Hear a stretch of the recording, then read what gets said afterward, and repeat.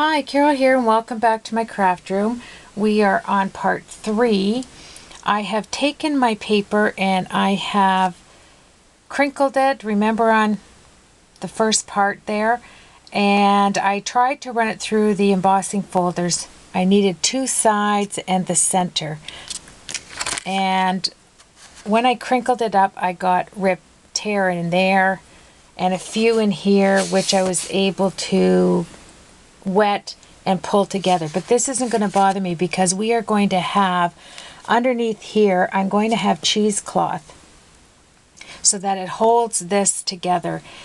In the tutorial that I watched, and it's Sheena Webisor or Webs something. If you just look up Sheena's faux leather technique, you will get it. And I took a picture of it on my iPad just to show you how beautiful her faux leather books turned out. Can you see this if I come up like that? Is that not beautiful? And this is where my inspiration was drawn from. Now she's done a few things that are a little different, and that's okay, you know, because I always change it up myself. And what I did was on the center, I had to go in and redo it because of having to crinkle it and try to move these pages in. But do what you can to get the kind of look you want. What I was looking for, my main focal point was the middle. I wanted this Stampin' Up! Part. If I could show you close up here. I think it'd be easier if I brought the camera down to it. Isn't that gorgeous? That is going to be my focal point. So, and it's supposed to look like leather, so this tear is only going to add to the beautiful antique effect. So what I'm going to do now is take some of my larger distress inks, and I am going to, let me see, I hope I took out vintage or walnut stain. I'm going to start with that. I'm looking at my photo to grab my inspiration for colors. So I have the green, I have some of the walnut in here, and then I have, it looks like aged mahogany. So I didn't grab my large one in that, but let me just take the lids off. And I'm going to brush this just lightly like this. Not too, I'm going to wet this down again. So I just want a bit of this color. And if you go over and look on Sheena's, you will see that brushed corduroy. I have done things in different stages, but it's only because I only watched it once and I kind of had to. That's all I'm going to do there, because I'm going to add some of our mixture, our solution again. And I'm going to shake it up again, just to let this move a bit. Now I do have enough of this in here. I don't know why it's giving me trouble. Let's see. There it is. I'm going to spray this down one more time and let these colors soak in to the fiber. Tim Holtz Distress Paints Move with, I'm going to grab some scattered straw and put some of this down with my little one. This is just for the background. This, and then we'll grab, I just want the water to work on this to give it, so it's not so detailed. So I'm going to squirt it again into the fibers. Let the ink do its thing. We will take our heat tool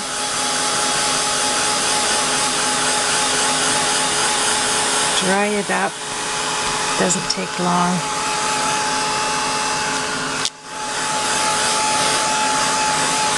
I'm just going to heat the back quickly. And then you'll see how this is going to be transformed. And it seriously doesn't take long to dry. It'll be drying as we are talking. So I thought the cheesecloth on the back would hold it. It would give it the strength it needs. It would glue it on. I was thinking of doing it with paper. Then I thought, no. And then I thought tissue paper, and that's you know, I might do that. It's between the cheesecloth and the tissue paper to hold it together when we put it down. Another thing I'm going to do is I'm going to use twine, or if you have jute, we're going to use that so that it looks like it has a real book spine. Sheena did not use that on her tutorial, but I really like that look. So I'm going to use it on mine. There we are.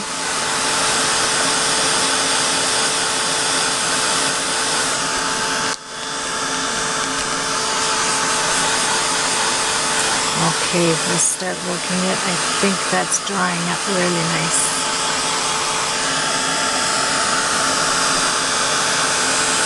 I took out some makeup sponges.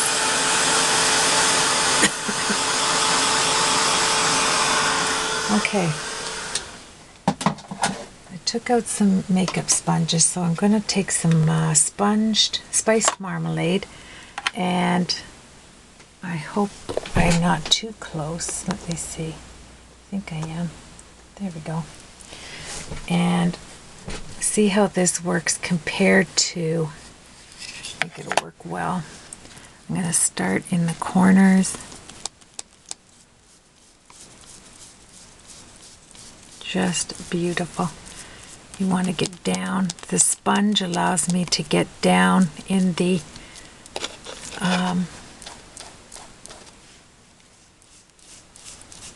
little nooks and crannies, like so. And I don't want this to be my focal point, actually. I want more of the aged mahogany, because that is the paper line in the front. But I do like this on leather. I think it looks nice. And see what I mean? You've got that where we sprayed it.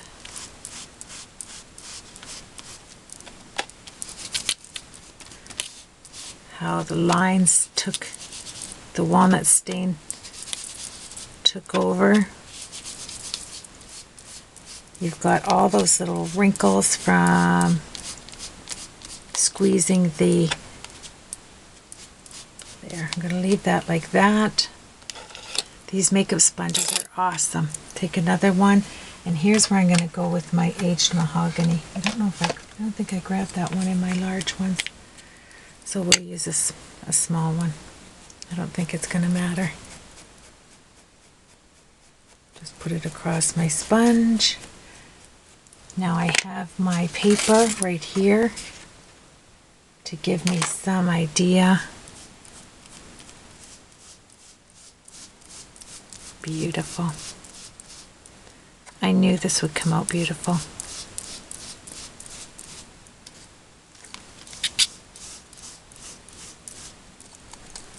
Then when we get that that spray and my beeswax stuff on there, I think really you could use floor polish. It has the shine to it, and put it in a spray bottle. I think it'd look awesome. I like the spice marmalade in the background. It's really picking up this beautiful, where you want it to be pronounced, just press down on it.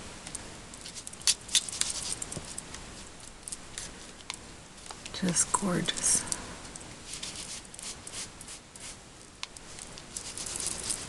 You get these makeup sponges. I got mine at Walmart. Not sure how many are in the package.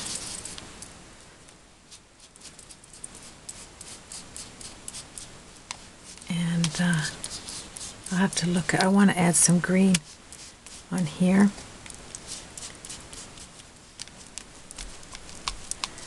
Tap it in. I don't want to lose all of the spice marmalade.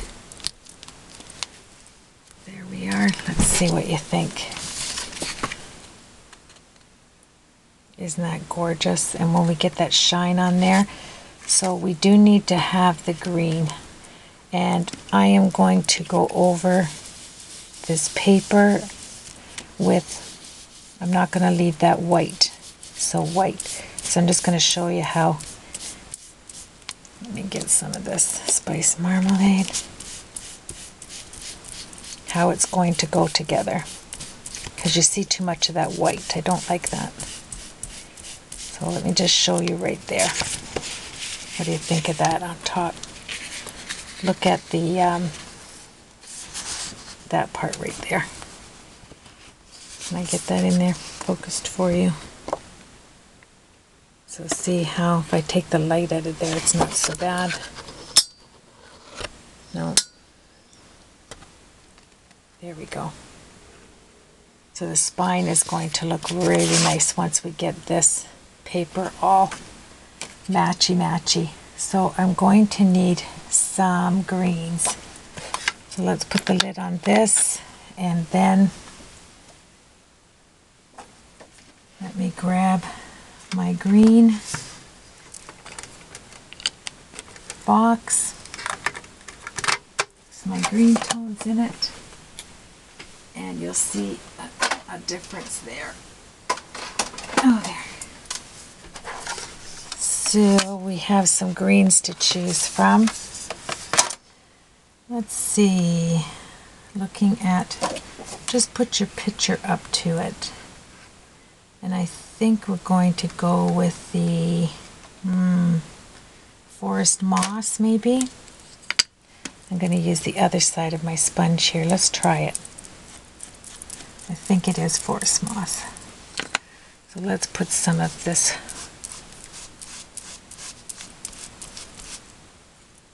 forest moss in there. Beautiful.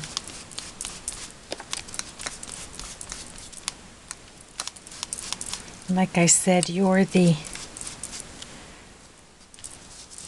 one that's going to determine what inks, and you don't have to use distress inks either. You can use your Stampin' Up! Inks, any inks that you have.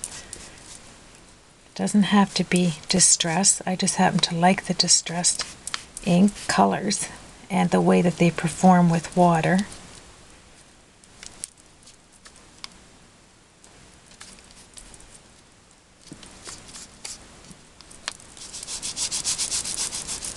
There we go.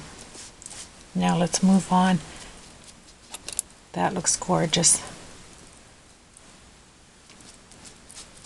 I don't want it too dark. I don't want to like totally, you know. I think I'm going to have to use a tad bit of the walnut stain. Just a bit of it here. I'm going to use this little corner of my sponge. I want some browns in there. Just like that. That's all I'm doing. We're finished. Threw that out because I mixed up the colors. And I think we are going to, this is going to look beautiful when I get this done. I love the effect it has. And then you can take a separate sponge. Where's my sponges? I put them away already. You can use, if you find it's too dark, take another sponge. Here's what they look like. 12 premium rounds. You can take this and look at, bring some of the color out. Like that. There we go. Okay, now here comes the part. half with my beeswax. I'm going to grab another sponge. And then we're going to put the binding on in the front and back. And it will look awesome. Let's see. I'm going to put a bit of this just to see on the corner.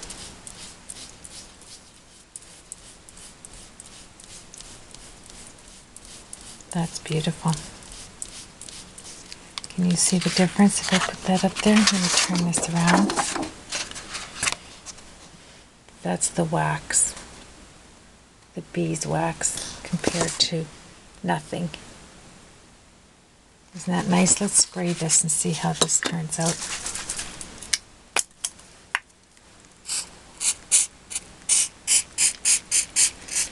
You know, I am thinking I'm going to spray this.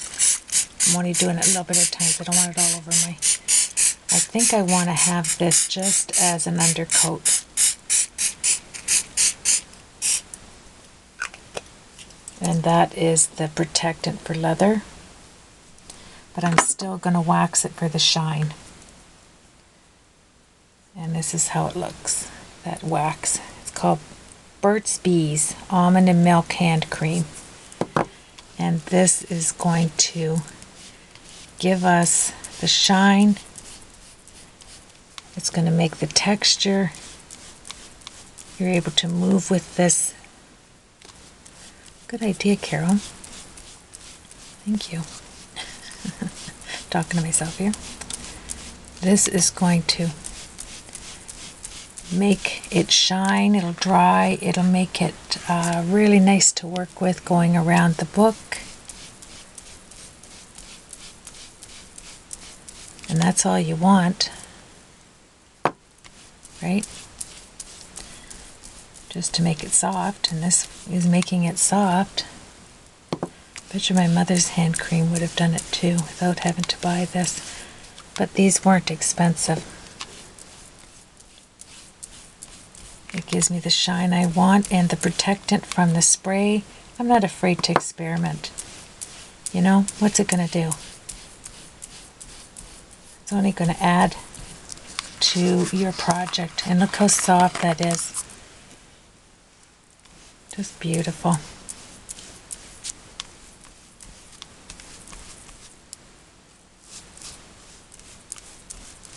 Love it. And it does look like leather. I'll add a little bit down there. Oh. Come on. Love these colors. This is going to look really good.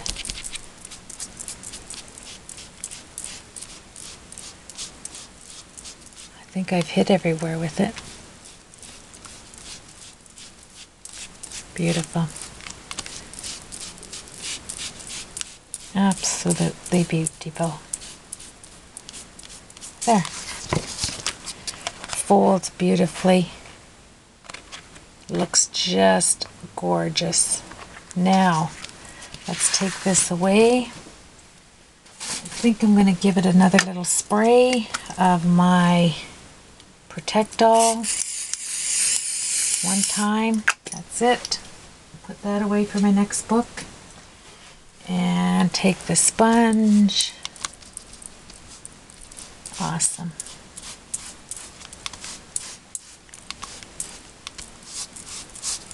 And let's give it some, I'll show you one more time. Burt's Bees Almond Milk Hand Cream. And I think any hand cream would make this like really, look at this, look, and you know, bring that paper up into a beautiful moist, which sponge did I use for that? This one. I'm going to go back and add over top of that. I want more shine, so I'm going to use more wax.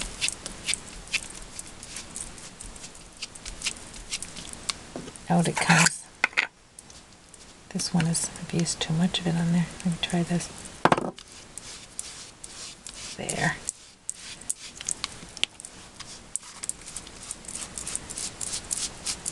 I want that shine. Then I'll dry it with our drying tool. This will go right, it'll just work its way right into the fiber of the paper, and you will be really happy. I am. There we go. And like I said, I think floor polish, wax, wax, I have it for my floors. I use the real wax. I think that would have looked gorgeous. I still like the old-fashioned wax I did my apothecary in the paste wax, and it came out beautiful. There we go, my friends. So, put that away. Now we'll do the back. What have I decided on? I think the greens on this look beautiful. I will add some more, I will add some orange to this to get this orange tinge, because I'm going to cut out these flowers and bring them up so that it has a 3D effect. And then when I put this butterfly, where's my beautiful butterfly? I will take and work in some colors. This is green, and I will match it up to, where's my orange here, my spice marmalade, right here. I will match this up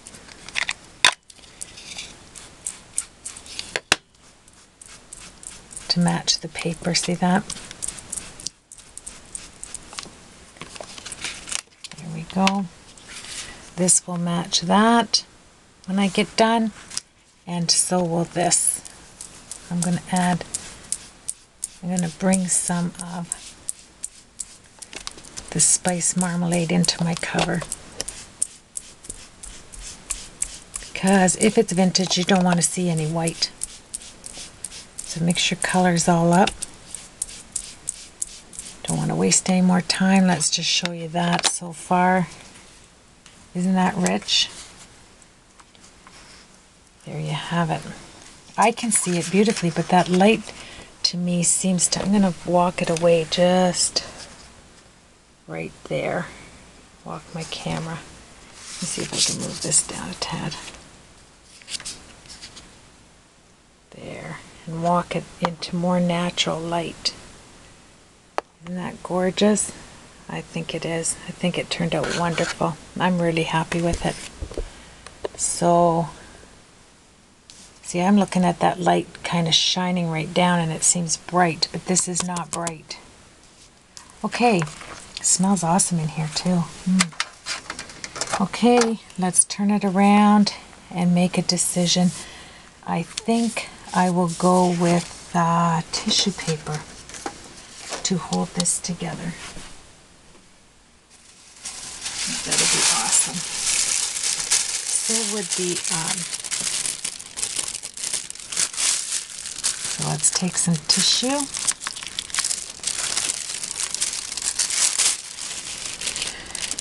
Cut it down to somewhat size.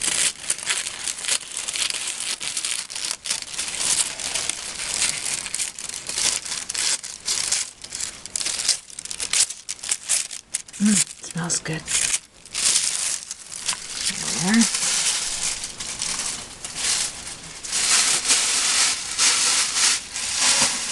Okay, and then let's take a good glue. I think this tacky glue will be nice. And that's what's going to hold this together.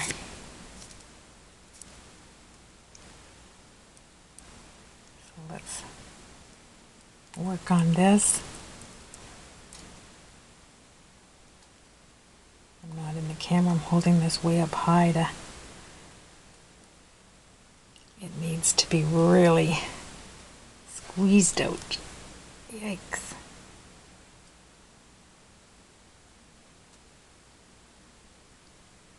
There we are. See how that works.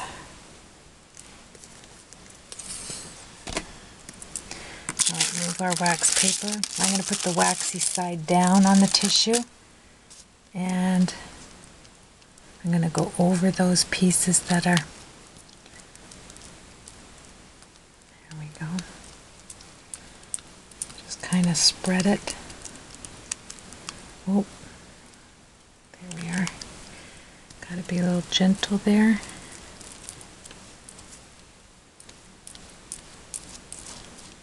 Just pushing it kind of all over. Grab my tissue.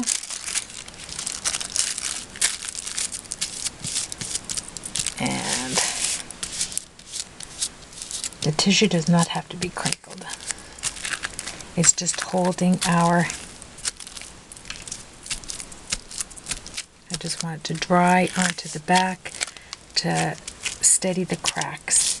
And then if I'm not happy with that, which I think I'm going to be, I'll put some cheesecloth.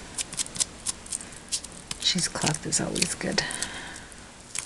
Lift up the corners and just grab a little bit of your glue. Come on. There we go. Most of them stuck. I don't think it's vital, but hey, might as well have it right? There we go. Okay.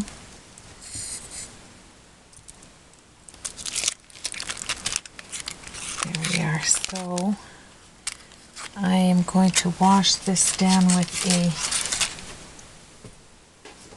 baby wipe. And my hands.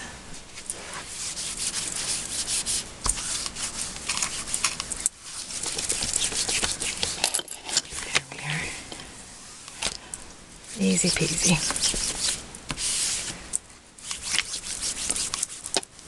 I'd like to give thanks to Sheena there for her wonderful tutorial. And everybody that's watching, thank you very much. I think you'll really like this. Okay, that's awesome. So I'm going to take my large scissors, thanks to Virginia, and I'm going to go this side. Cut this down close without cutting my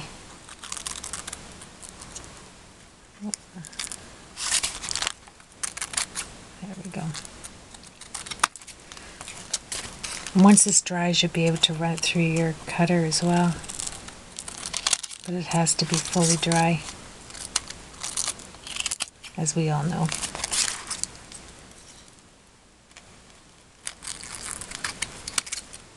I can't put this on my book until it's dry either. I'm just going to take a bit of the bottom off here. There we go, not much, just a tad. There we have it. And it's drying nicely, but it's still leaving that shine, which I like. And that glue should hold that few little places. It does.